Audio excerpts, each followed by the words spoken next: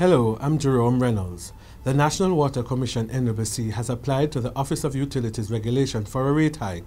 The NWC is seeking $33.9 billion increases in water and sewage charges.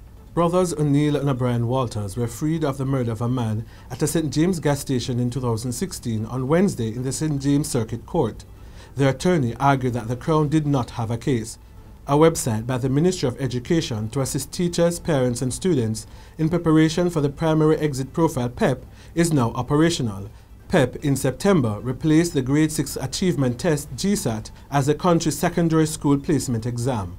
Overseas, the United States Coast Guard says its crews have offloaded over 3,000 pounds of cocaine and 50 pounds of marijuana that were seized in the Caribbean seas in recent weeks. They say the drugs are worth an estimated wholesale value of over $47 million.